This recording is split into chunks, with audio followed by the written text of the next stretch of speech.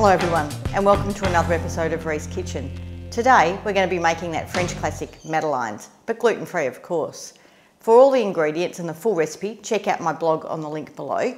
But today we start with baking powder, gluten-free of course, milk, eggs brought to room temperature, butter, lemon, caster sugar and gluten-free plain flour.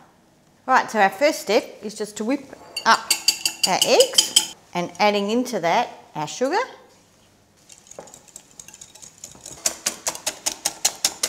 until well combined. Then just add in our milk and mix it well. So now it's time to put the dry ingredients together. So just adding our baking powder to the flour, let's mix through, and zesting our lemon.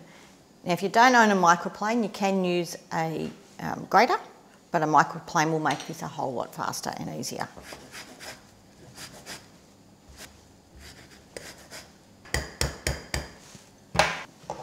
And mix the lemon zest through. And now we put all of it together. So over the top of our egg and sugar, we just put our dry ingredients.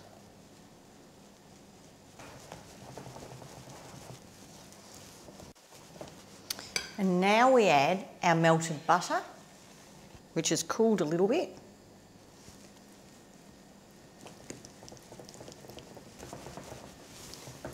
So what we have is a thick, luscious batter. We now need to let that rest for about 2 hours in the fridge. So we've waited our 2 hours at least, and I've pulled my batter out of the fridge. So now I'm going to pipe it into my bag. Now I prefer a disposable piping bag, and then you want your widest plain nozzle. So popping our nozzle down into the bag, cutting the end off, making sure it pushes through. Now to fill it, just pop your thumb in and push the bag right inside there so that it doesn't make a mess. And I like to use a tall jug or glass. By popping it then in the jug or glass, holding this over the top, I make less of a mess. So our lovely cold batter, we just pop that in our piping bag. And so with my oven preheating to 200 degrees centigrade, fan forced, it's time to pop our batter into our tray. Now I prefer the metal Madeleine tray, and a Madeleine tray gives us this lovely shell shape. Here we have our batter. So pull it out, no mess in my jug. Push it all down. A twist helps you keep even pressure, and then we can just pipe.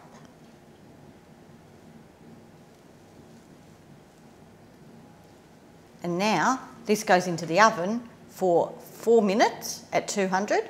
Then we turn the oven down to 180 and it's another 4 minutes.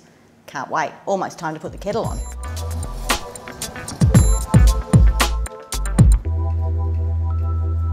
So now to check them. Definitely cooked. Oh, yum. As for all gluten-free, we need to let them cool in the tin. So now that the tray is cooled, we can pick them up and you can see the perfect shell shape on them.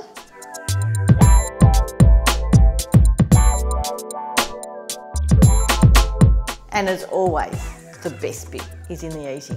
But don't forget to check out all the details on my blog below. Oh, can't wait. The cake is so light and the lemon just comes through. A beautiful way to have afternoon tea. Until next time everybody, ciao.